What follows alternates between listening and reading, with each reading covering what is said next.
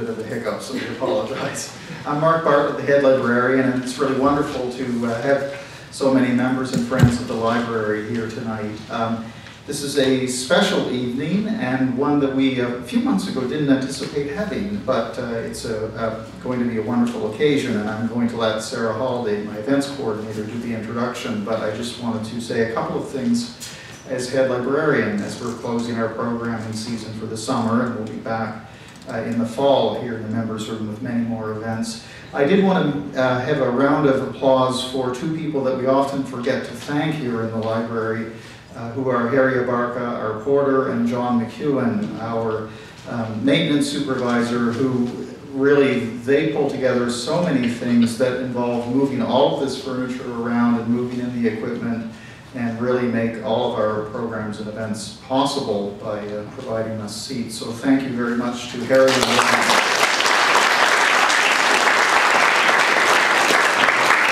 And there are many people in the library who help plan events, but tonight I just want to especially thank Sarah Holiday and Katie Freakus, who are now a two-person team planning many of our events that happen here in the members room and have so many special evenings. If you have a cell phone or a pager or a buzzer, if you could just take it out now and silence it for the rest of the program, that would be wonderful. And I will finish with saying you will be getting an issue of the library notes over the next few weeks, which is our newsy newsletter. It's less about events, but more about news and current things that the library is doing, projects, and some updates from me as head librarian. So please welcome now Sarah Holiday.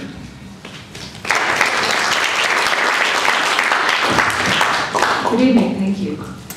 As Mark mentioned, this is our last event of the season, and it's great to see so many people here this far into the summer. It's really terrific. It's clearly a testament to the impact of the subject and of the play, The Columnist. The library is planning a big new season of events for the fall, which will be announced right around Labor Day, so watch your print mailbox and your email box. I'm essentially here with a couple of shout-outs. First, our speaker just let me know that she will be publishing an ebook on tonight's topic later this summer with the terrific title, Don't Knock Unless You're Bleeding, Growing Up in Cold War Washington. If you'd like to receive a message when the book is available, you can add your name to the list on the table at the front here. There's a list, a couple of pins there. Put your name and email and we'll let you know when you can download that.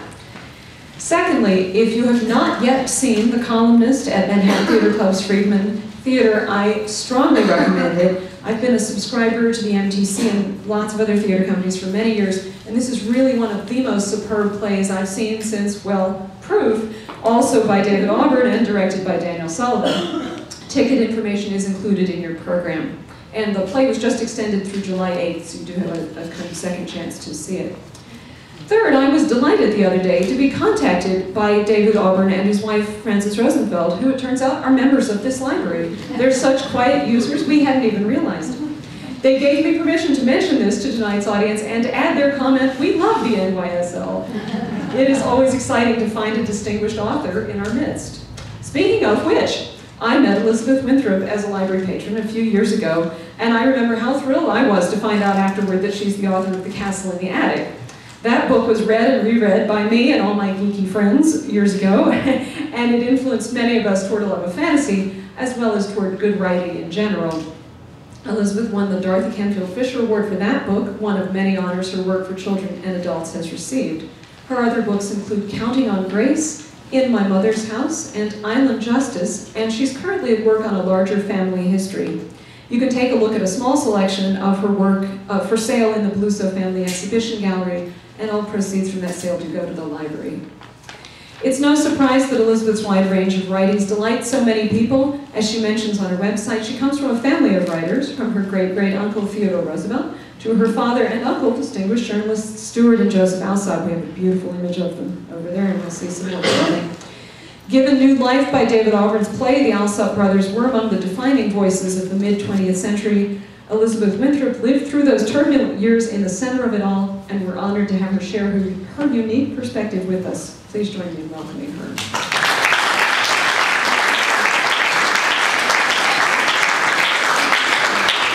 Thank you, Mark and Sarah. This is kind of overwhelming. I just want to say, first of all, that this is one of my favorite places in the world. This room, this library. I sit upstairs on the 5th floor, as many people who have stood at this podium talk about the 5th floor and what a haven it is for them. And I've been coming here, I now find out, from reading the archives, for quite a few years. I think it's like 27. I think a member of our family goes back to 1754, unbelievably enough. And every generation gets to will your share to the next generation.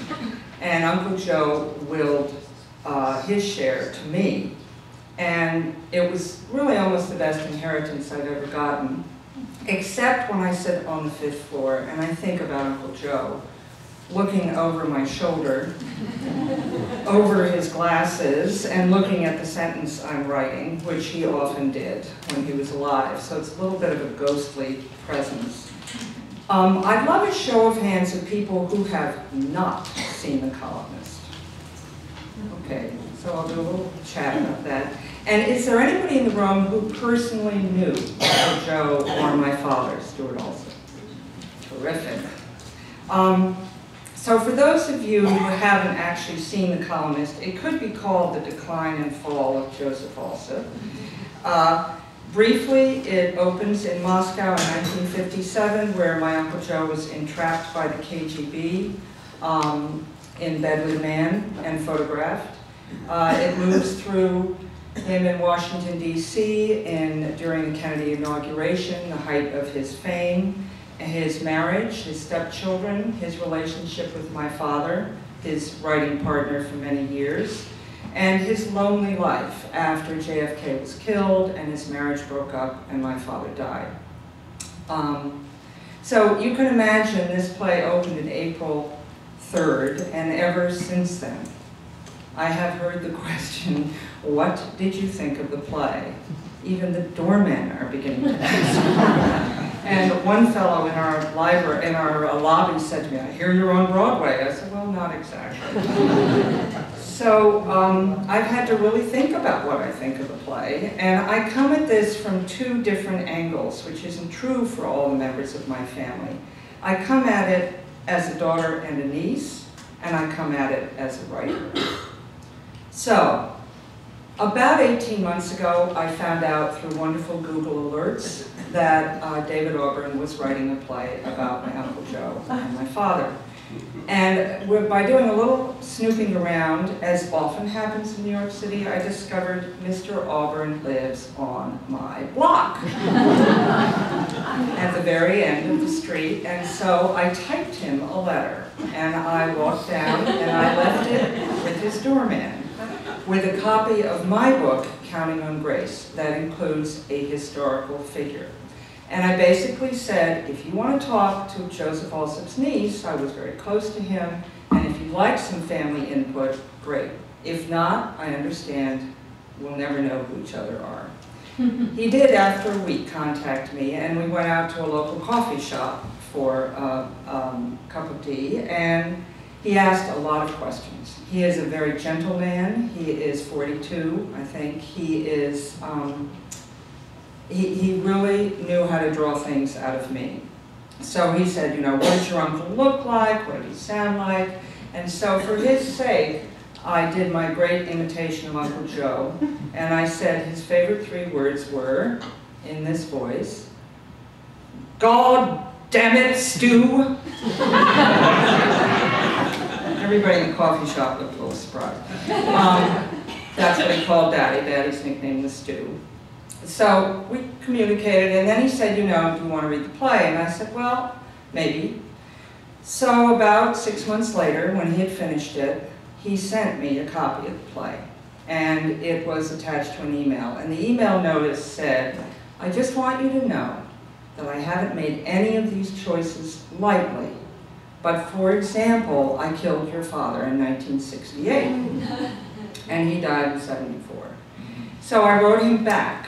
And I said, Dave, we were now on first name basis, I hope you haven't been holding your breath down there at the end of the block waiting for my response to your play.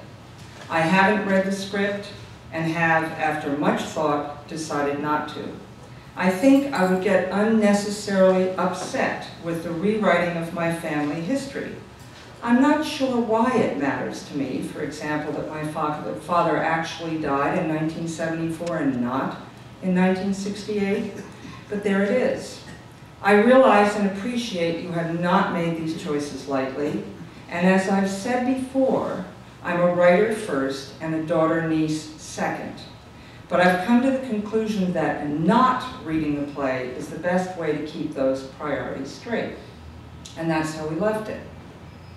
Except I was lying. To be honest, looking back, my priorities had switched. Suddenly I was a daughter and a niece first. And I kept thinking, how can you change a man's death date and not his name? That bugged me. And then, why did I care so much? Well, most of the characters in this play are dead.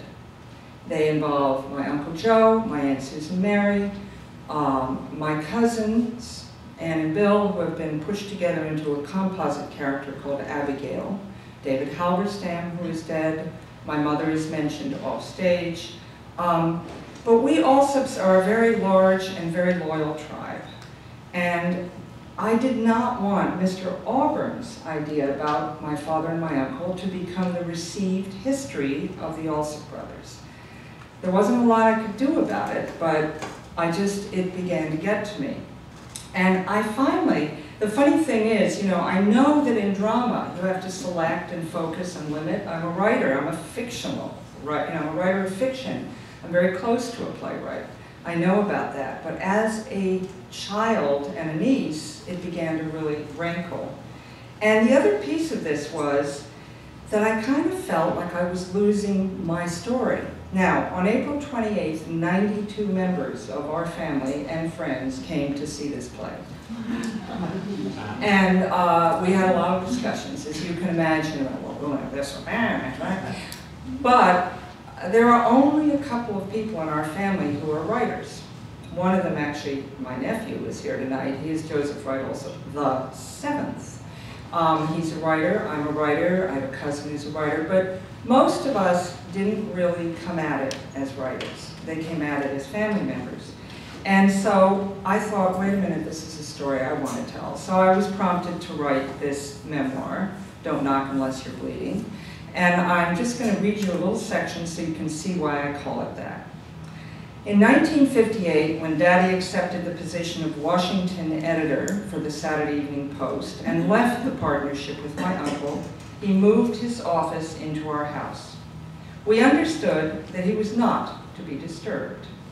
Now, I have 5 brothers, you have to keep that in mind. In the middle of a typical afternoon, when a group of us might be playing Monopoly on the front hall floor, Daddy's study door would suddenly burst open.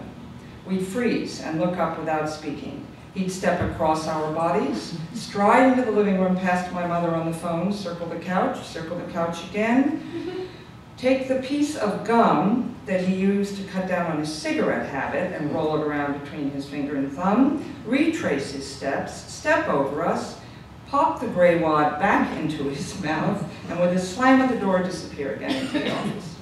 Like a ghost, he materialized in our midst and then melted away through the wall.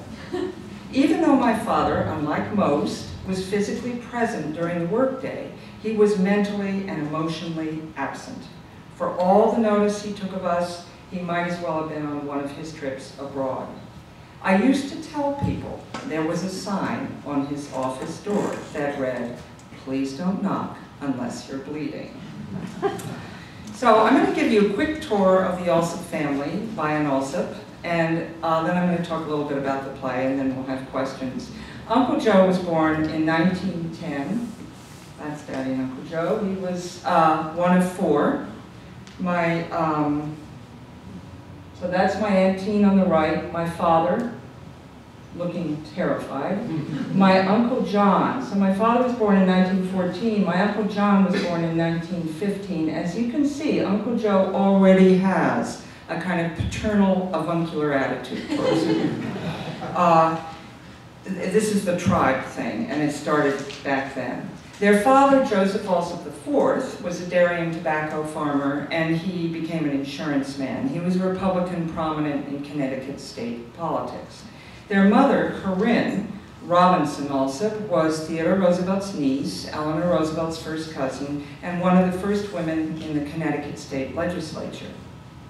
Joe went off to Groton and Harvard. Stewart went to Groton and Yale. When Uncle Joe was at Harvard, he would come down to Groton, where my father was always in trouble. He was either flunking out or deciding to be baptized as a Baptist, which alarmed my grandparents, or disappearing or something. And Uncle Joe would take it upon himself to come down from Harvard and take care of the problem. And he spoke to Endicott Peabody, who was the head of Groton, the way he later spoke to Lyndon Johnson, as if he was entirely right and he knew exactly what should be done about poor Stewart. So there was that avuncular attitude from the very beginning. He graduated from Harvard in 1932, and he moved to Washington to work for the Herald Tribune. Now, his first reporting where he was really noticed was on the trial of Bruno Hauptmann, the Lindbergh, kidnapped the Lindbergh baby. He rose quite quickly, and he became a syndicated partner. He became a partner in a syndicated column which they wrote daily with a man named Robert Kintner. FDR was in the White House. Cousin Eleanor gave him scrambled eggs. FDR poured martinis. He got to meet a lot of people in Washington, and he did very well. He quit, of course, when the war came, and both of them, Kintner and Uncle Joe, both joined the Army. Uncle Joe joined the Navy, actually, and went to work for Claire Chennault in China, the Flying Tigers. He had the misfortune of being caught in Hong Kong when the Japanese invaded, and he had a flight out on the last airplane, and it was taken away from him and given to Madame Chiang Kai-shek's dog. So, Uncle Joe ended up in a very tough internment camp. He had had the smarts to sew various jewels into his, this is typical of Uncle Joe, into his seams, which he used to bribe the guards. So he kept himself alive and a number of other people. He was exchanged as a prisoner in July of 1942. He came back to the States, immediately re-enlisted and went back to work for Chennault. He spent the rest of the war in China.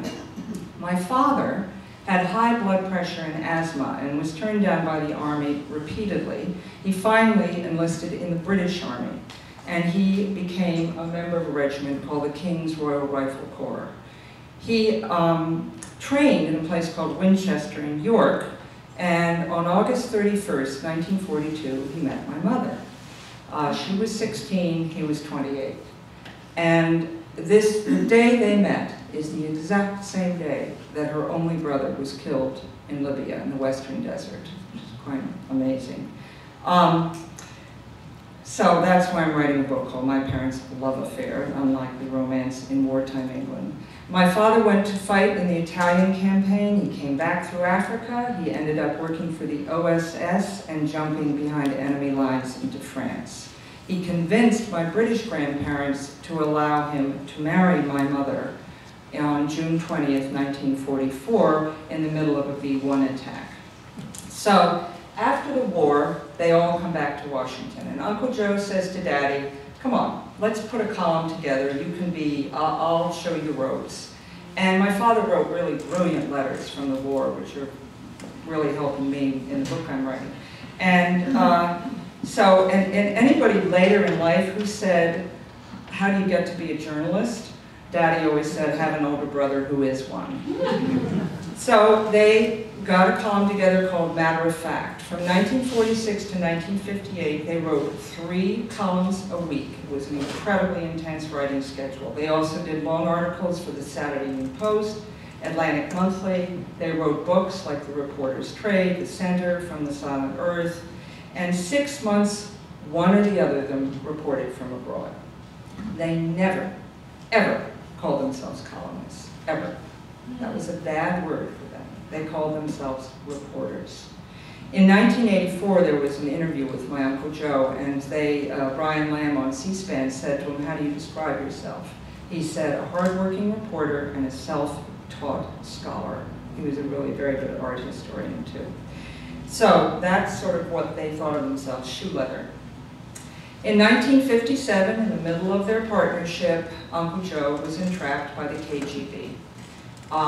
He went immediately to Charles Bolin, who was the ambassador to Moscow, the American ambassador to Moscow. He was spirited out of Russia to Paris and told to go report to the CIA. He went to see his old friend Frank Wisner, and Frank Wisner said, "I want a confession from you. I want everything the KGB could get on you, and I want you to put it down." He did it, apparently. That document ended up on J. Edgar Hoover's desk. So Uncle Joe then could have become a victim of either the Soviet Union or unscrupulous people in his own government who were not happy about what he said. He never changed what he thought, he never changed what he wrote. Life went on as usual, I thought. You know, I was 9 at the time. But Uncle Joe was not an easy man to live with or work with. He always held my father to 45%. It was that older brother, younger brother thing. Daddy broke just as many stories. He had equal, by the time, by 57, he certainly had an equal reputation as a writer. And so the letters between them, which you can read in a book called Taking on the World, which is here and is also for sale online, they became increasingly acid. And I have a feeling that that is where David Auburn got his dialogue, is from those letters. And anyway, in 1958, Daddy got a job as the Washington editor of the Saturday Evening Post. Now, what I saw between the two of them were not acid exchanges. They had enormous loyalty and love for each other. They were immensely amused by one another.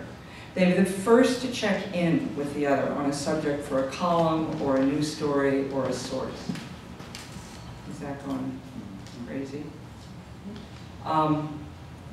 And this is, you know, just when the partnership was going strong, and people took a lot of pictures of them. This is Cecil Beaton, and it's really a brilliant picture on, you know, many levels. Look at the V between them and the V down below, and this really captures them. I love this picture. I have no rights to publish it anywhere, but I can show it to you. And that takes me to really the hardest thing for me as a daughter and a niece in terms of the play. Anybody who's seen the play knows that in every stage, Uncle Joe is just hammering on Daddy. You know, he puts down the Saturday Evening Post. He's vitriolic about Daddy's writing and throw that paragraph away. He's, you know, he's just on him all the time. That was not the way it was. And that is very hard for me to see because they had this incredible loyalty to one another, and Uncle Joe had just as much respect for Daddy's writing.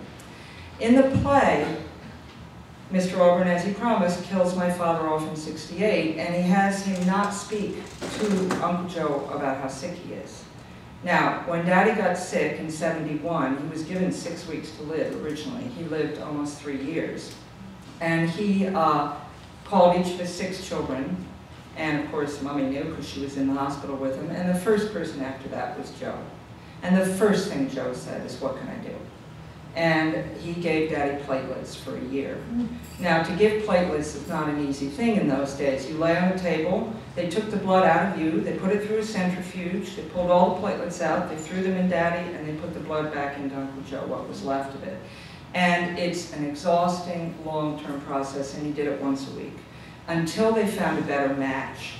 We used to tell Uncle Joe it wasn't that they found a better match, they found blood with a little less alcohol in it. The whole part of Uncle Joe that Mr. Auburn rightfully focuses on is his Vietnam stance.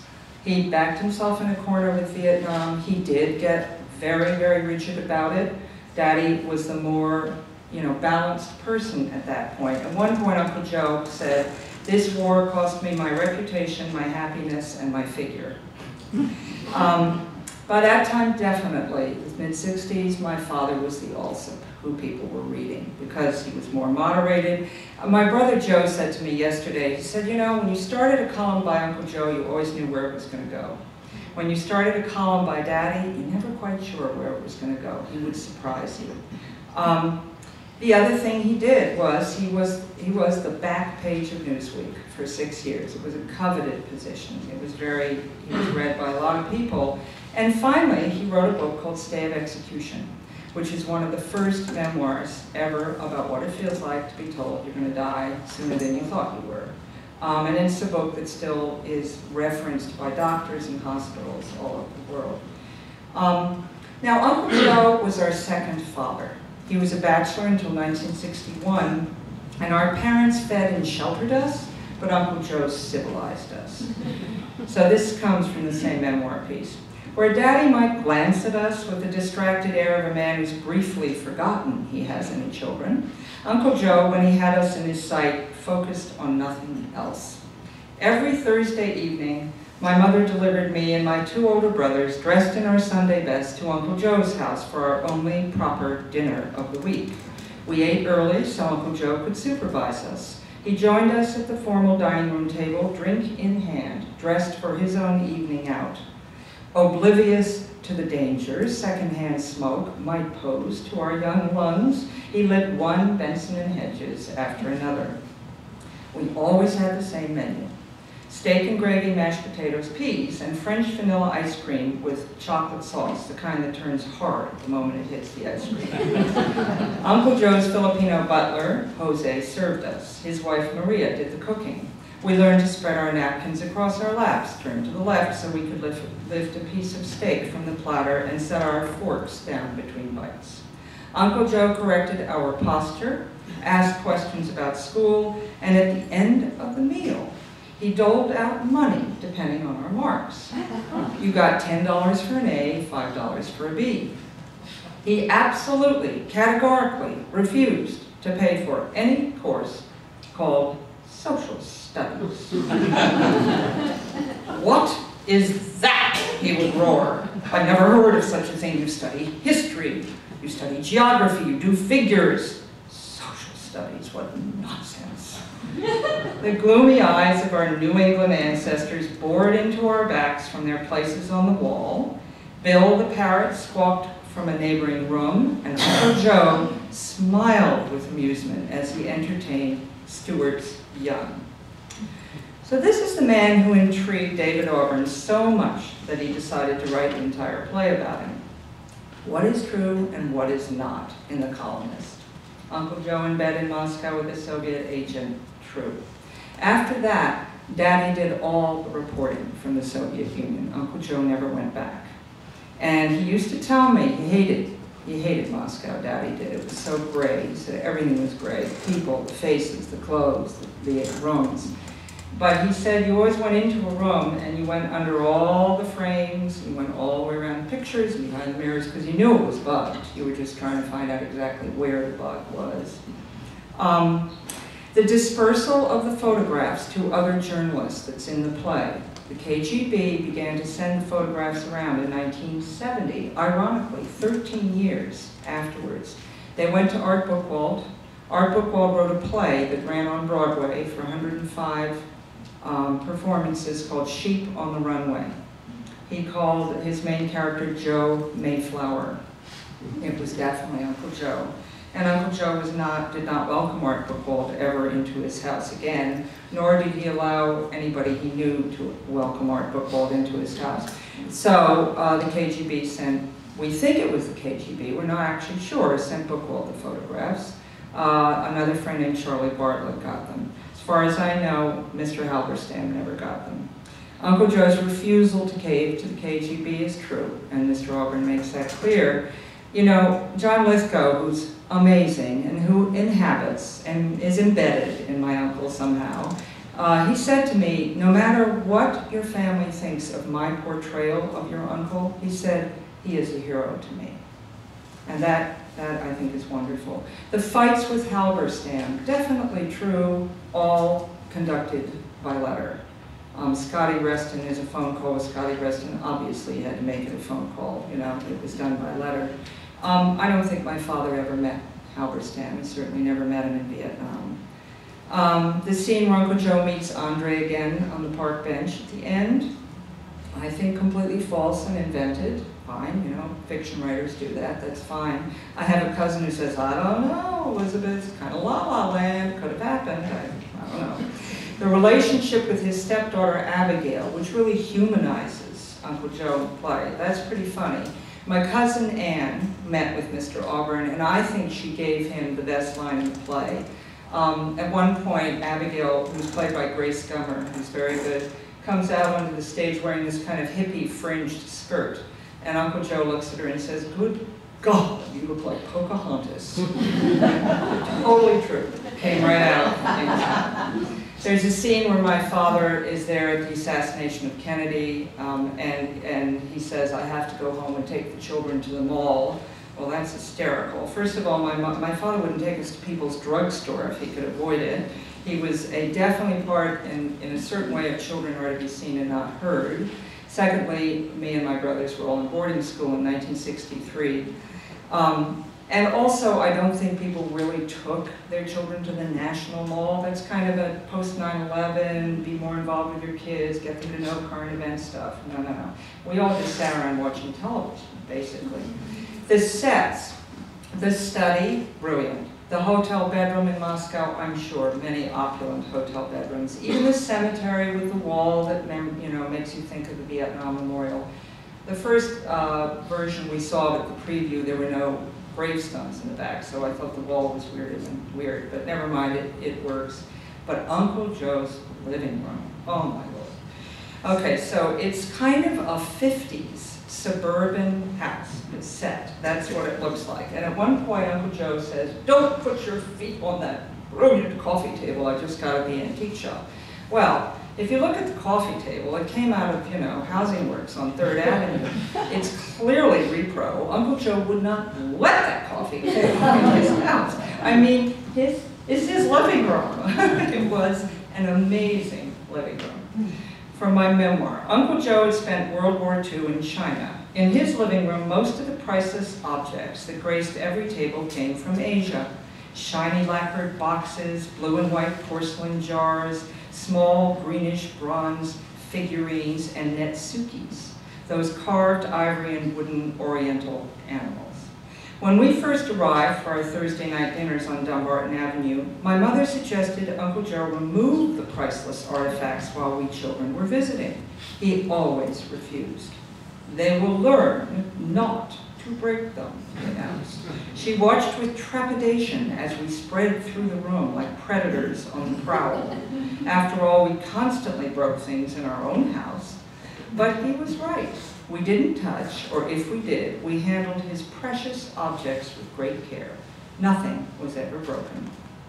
Auburn writes in the second scene of the first act, Uncle Joe's house the night of Kennedy's inauguration. As a fiction writer, playwright, smartly, he brings everybody together. Susan Mary is there, his new wife. Abigail appears, the 14-year-old, and my father. None of us were there, it doesn't matter, that's not important. The funny thing was that after there was a big party before the inauguration balls, and my uncle had 25 people for dinner, and Mommy and Dad were there. And then they all went off to the balls, and then Jackie went to the White House to go to sleep, and JFK wandered around to the other balls, and Uncle Joe just left all his lights on. So that told everybody, okay, there's a party at Joe's house. So they started to show up spontaneously. Now, Aunt Susan Mary was not yet married to Uncle Joe, and she was still in Paris. So 3 days after the inauguration, he writes her this report. "To complicate matters further, there were no eggs. Everyone was hungry, and there was nothing left to do but heat up the terrapin I had ordered for the dinner this week for you and the president. I was rather desperately heating terrapin, thinking bitterly the while how dreadfully expensive my galloping hospitality was proving, when there was a loud knock at the door. Wearily cursing myself for my folly, I left the terrapin and opened the door. There, large as life on the doorstep, was JFK, who had been told about my unintentional party by some friends. 'Hi, Joe, mind if I come in?' was his remark. Rather naturally, I said I didn't mind. I think he really came, Susan Mary, because he was hungry. You know, you can imagine, new house, wife gone to bed, where's the icebox?" The only other thing about the play that's really hard for me is the relationship with Susan Mary. It's just not who she was. They were married about a month after Kennedy's inauguration, Susan Mary was the daughter of a diplomat. She married a diplomat. She lived in Paris from 1945 to 1960. In those days, the women who were seen about town were dressed by the great designers, Lanvin, Balmain, Balenciaga. And Susan Mary was one seen about town. So she arrived in Washington with these that Uncle Joe had built for her. It was double height, and it had motorized curtains. You could push a button and swish, you know, and there were all these amazing dresses that nobody had ever seen anything like it in Washington before. She was very chic. Here we are at my coming out party, my debutante party, with Mrs. Longworth, Alice Roosevelt Longworth, who gave the dinner before my party, and Aunt Susan Mary and something by Lanvin or something, and Uncle Joe and Daddy. So she was not only beautifully dressed, and unfortunately Margaret Collin, who plays her, I think looks like a Chevy Chase frumpy housewife. Aunt Susan Mary would rise from her grave if she could see some of those outfits. I did send some pictures to Auburn, and he sent them on. I think they actually got her into patent leather heels, which helped a lot. But there's some purple moo-moo that she would never be seen dead in. But the other part of it is, in the play, she's a kind of supplicating, oh, gee, Joe, could we just go on a little trip to Europe together? Baloney. Susan Mary had a cutting wit. She had an intellect that was terrifying. She was completely, incredibly well-read. And she argued with him. And that was the part that he didn't like. By 1968, in the Tet Offensive, she was against the war. And she told him exactly what she thought. And he would, at his most irritated or irritable, would say, God damn it, Susan Mary, you sound like a New York Times editorial. He used to, at one point, he was quoted as saying the New York Times was a lunatic cathedral. But after the divorce, I mean, again, this is all fiction, nonfiction, but after the divorce, they remained excellent friends. They had each other for dinner all the time. They both came to our house for dinner. They talked to each other on the phone almost daily. They compared gossip. And in the afternoon, they would take a little walk together around Georgetown. So she was just so much more interesting character. And finally, my father died in 1974, not in 68. It's not the date that matters so much. It's that who he really was, the full kind of amazing writer that he was, and the level where he was equal to Uncle Joe just doesn't come through in the play. You know, Auburn knows how to develop character. He developed the character of Joe very well by bringing in Abigail, who softens him. It shows the part that we played in his life. Stewart's young. I found the first scene in Moscow with the man in bed incredibly moving. I think Uncle Joe was a very lonely man in a lot of ways, and I thought that was beautifully done. And obviously that was not a video camera, it was a still camera, so that was totally imagined by Mr. Auburn. So I think he got the essence of Joe in certain ways, and I think Lithgow really, as I said, inhabits him. He didn't, I met both John Lithgow and Boyd Gaines before the play opened, and they were wonderful. I think Boyd does an amazing job with what he's given. And at one point he wrote me and he said, I'd sent him a lot of videotapes of Daddy, and he said, you know, I'm caught between two masters. Sort of what I see and what's on the page. And I think Mr. Auburn wanted Joe to be so big in the play that everybody surrounding becomes a lesser character. As I said, the title, The Columnist, is really ironic for me. It's my father at the Democratic Convention, I think in '60. And, you know, they were reporters. They did not sit behind that telephone. They were out all the time. Daddy would find the most obscure people in the smallest government agency in order to get a new quirk or to get something explained to him. He was embedded with the Ku Klux Klan once. They created the words domino theory, egghead, eyeball to eyeball, which was in an article my father wrote about the 1962 Cuban Missile Crisis. So, and they had no internet. You could not sit there and hit Google, you know, and type in something. They had to find it all themselves. So, in conclusion, I'd say Uncle Joe in an interview in 1984 said, they've even taken to writing plays about wasps as if we are a vanished tribe. Little did we know. So only really the family and close friends care about how the play deviates from real life. And as a niece and a daughter, as you can tell, I'm itching to set the historical record straight. And as a writer of fiction, my other hat, I honor many of Mr. Auburn's choices. He used fiction to try to get to the truth of one very interesting, very complex man. Ralph Waldo Emerson once said, "Fiction reveals truth that reality obscures." And that's certainly been my credo as a fiction writer. But this play is a peculiar hybrid. It's a mixture of fact and fiction. I call it faction. So I wonder what the play would have been like if Mr. Auburn had changed the names. It took me back to my first reaction when Dave said, you know, "I killed your father off early, why didn't you then change his name? Stewart, Alton, whatever." Then I thought, what if he had completely fictionalized? And you know what I thought of was Inherit the Wind. Inherit the Wind was written in 1955 at the height of the McCarthy-Hugh Act hearings, right? Now, the two playwrights, Lawrence and Lee, decided to write about the Scopes trial. Now, to refresh our memory, in 1925, Mr. Scopes was brought up on trial for breaking the law for teaching evolution in a high school. And everybody descended on this Tennessee trial, and the Bible-thumping prosecutor was William Jennings Bryan. In the play, he's called Matthew Harrison Brady. I mean, he gives him 3 names, right? Clarence Darrow is called Henry Drummond. By doing this, the writers are signaling to the audience, we're going to serve drama first and history second. And we might actually get to truth by doing that.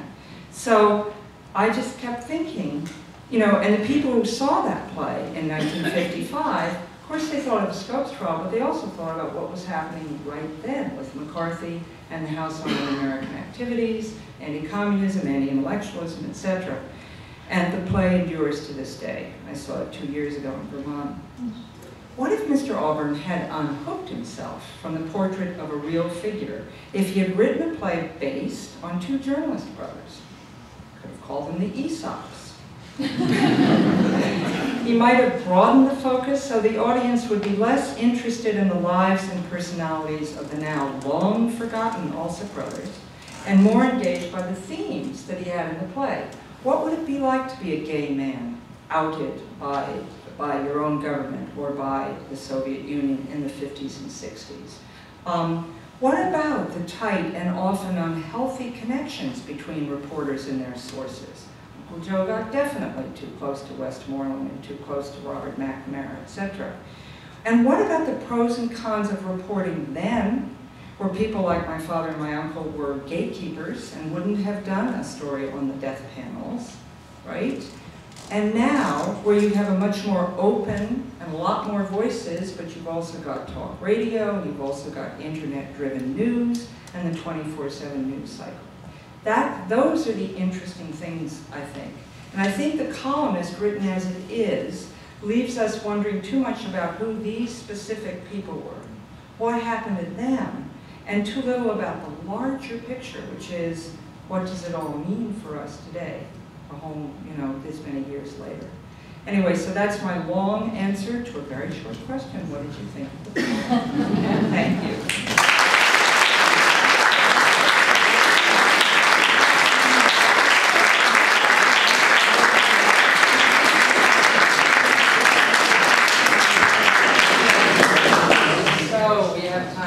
Questions.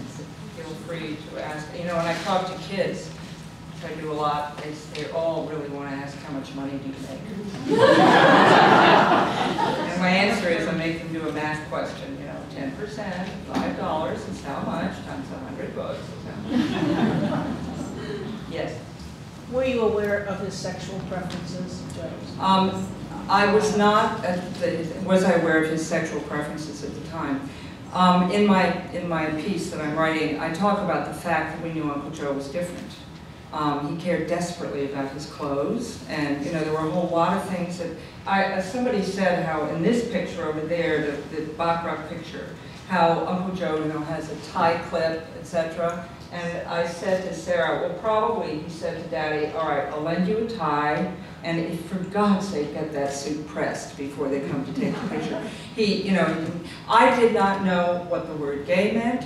The word homosexual not brought up to me as a child. We were children who were seen and not heard. So no, I did not know. I really didn't know until the late 80s. And it's interesting because I asked my Uncle John once, did you know that Uncle Joe was gay? And he said, well, I always thought he was sort of a eunuch. He did not know about Uncle Joe's sexual life. My father had to deal with a lot more of that being his partner, because it was not just one incident. And so that, made it a cloud over their heads and a worry, particularly because Uncle Joe occasionally, more often than not, drank too much. So I wasn't aware of it in that specific terms. Yeah? Could I ask, just as an aside, whatever happened to your Uncle John, whom I knew somewhat at Yale? Uncle John was wonderful. So He Daddy, was fantastic. fantastic guy. Daddy died in '74. Uncle Joe died in '89. Uncle John lived in Avon, Connecticut. He was an insurance executive, and he took over my grandfather's company. So my grandfather was a shaved tobacco farmer. That meant that, you've seen those. Yeah. You've seen pictures of them in the Avon area. Well, he found that nobody would insure them against hail. And one hailstorm destroyed an entire year's tobacco crop. This was cigar rolling tobacco. And so he started a company to self-insure the farmers, and Uncle John took it over, and it became the Covenant Group. So he was an insurance executive till the end of his life. We were very close to him. And he died in probably 2002 or 3. Ended up living in Old Lyme, Connecticut. Very funny character, and my children adored him. I went to Miss Porter's school, and he lived in Farmington. So when they asked my father to give the graduation speech for Miss Porter's dad, he said, no, I can't start doing that. I do it for one of you, I do it for all of you. So Uncle John ended up giving it. I loved him, yes. Well, I was a young editorial writer at the Washington Post during that period, and I knew both your father and uncle. Great. I want to say first about your father. I think it was worth adding, it was his brilliant piece on the Cuban Missile Crisis that introduced the concept of hawk and dove, which is now used everywhere. Yes, and was big in the Vietnam War. Also, I used to read him regularly in Newsweek, Yeah. and he, if I may say so, was more sensible about Vietnam. And he said something quite brilliant, that he was talking about this relation between student protests and the selective service. And he said that if you did away with selective service, you would do away with the protests, because it was the draft which inflicted on the students everywhere that made it a much more active part of their lives, and he was correct. Totally correct. That's One final thing about your uncle. We had a common interest in archaeology. Yeah. He was passionate on the subject, and I got to know him, and he was of great help to a lot of young reporters, but also to me, because we shared that one strange interest. Tell me your name. Carl Meyer. Oh, yeah. Yeah. I did also an anthology on newspaper columns, if I may Oh, you use the did? word, called Pundits, Poets, and Wits, in which I have Joe. I don't think I have your father. Oh, that's great. And the funny thing was, Uncle Joe wrote a book. Oh, yes, I have one other anecdote. Yeah. I was a New York correspondent for a period for the Washington Post, and I got a frantic call from Ben Bradley. Yeah. He said, Carl, we got a problem. Art Buchwald's written a play. Oh, yes. Sheep on the runway. Sheep on the runway. And Joe is furious about it, and he's had the top lawyer in New York sitting under rehearsal. Can you write a piece about it? Oh, please. What did you do? Well, I tell you, when I saw the play, and I did write a piece about it, and I kind of skirted between, I knew both Buchwald and Alsop, and I didn't want to do it. And I maintained my friendship with both, but it was much ado about nothing. It was a very funny play, and Joe did not have a sense of humor about it. No, he had no sense of humor about himself. And he was called Joe Mayflower, and he goes to visit an ambassador in the little country of Nanamura in the Himalayas, and the ambassador is freaking out because he has no linen sheets to provide Uncle Joe with. So it's a pretty funny play. 105 performances at the Helen Hayes Theater. And then he's advised by his own ministers, if you want to get Joe Mayflower interested, you've got to have a communist movement. If you don't have a communist movement, invent one. See, that's what I mean about changing the name. Yes. Earlier you were saying that Joe thought that his son-in-law, George Cryle, was an upstart. I think that's the word you used. Yeah. And I was wondering, did you mean, or did Joe mean socially, or that intellectually he wasn't up to the level that he thought Anne should have married and Joe should have been? No, I probably used the wrong word. I think he kind of threw him in the same boat with, in a certain way, with Sheehan and, you know, the younger reporters. And in the play, that's a good point when Daddy says in the play, you know, these were who we were, Joe. You know, come on, these guys, they're really working hard, they're doing the hard work. I don't think I meant upstart in that. I just think he was young and he should learn at the feet of the master. That said, Anne was 18 when Uncle Joe, this is quite funny, when Uncle Joe pushed George into her arms. I mean, they were dating, and basically he was terrified George was going to get away. He thought, oh my God, Anne will find someone, you know, even worse. So they had the wedding at Uncle Joe's incredible house, and Uncle Joe hung grapefruits in the magnolia trees, which was a bit odd. And somebody said to Anne later, you know, the whole war would have ended if someone had just bombed the garden, because the entire cabinet was there. You know, he argued a lot with Uncle Joe, with George, and George had a lot of respect for both. He had more respect for my father, because my father was more of a listener, you know, as Carl was saying. But he kind of was glad that Anne had ended up with a reporter, which is what happened. George Cryle he wrote Charlie Wilson's War in the end of his life. He sadly died of pancreatic cancer. Yes. Also, I knew George and Anne, and yeah. I knew George at CBS. You should mention that he was involved in the Westmoreland. Yeah, that's what Roger was talking about. Yeah, he was involved with the story in which CBS basically said that Westmoreland had been inventing the body counts, and you know, oh, this many North Vietnamese are killed, and Westmoreland sued CBS, and the trial went on, and George and Anne were there, you know, day after day. I honestly can't remember. I think it was settled out of court. I think that's how it ended. But you know, Uncle Joe they just didn't talk about that at that point. I think he didn't want to lose Anne. So he was careful in his interactions around that issue. Any other questions? Yes, sir? You grew up in Washington. Washington's very central, the culture of Washington, very central to the entire family story. You're not in Washington now. Is it because the culture's changed, or just because New York had different? I fled from Washington. I mean, you know, Daddy would be interviewing whoever, and the only one that ever impressed me was John Glenn. But you know, McNamara and Kennedy and blah blah blah. There was, and his good friend was my godfather Tom Braden, who wrote 8 is Enough, who was a reporter, and he always was sort of coming to Daddy for advice. And my biggest memory is the living room door springing open, and Tom Braden would come in and he'd say, "Stu, do you realize that blah blah blah?" And whatever it was, it was some committee had done something or whatever it was a drama. And the next day, there was another drama. And I just thought that I want to write fiction.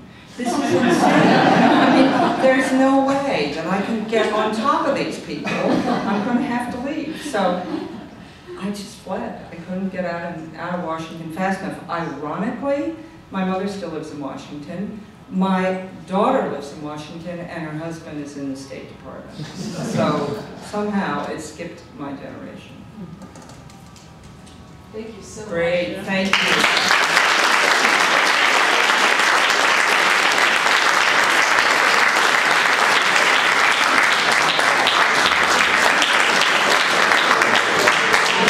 I just urge you to, if you want to buy a book, remember all the money goes to the library.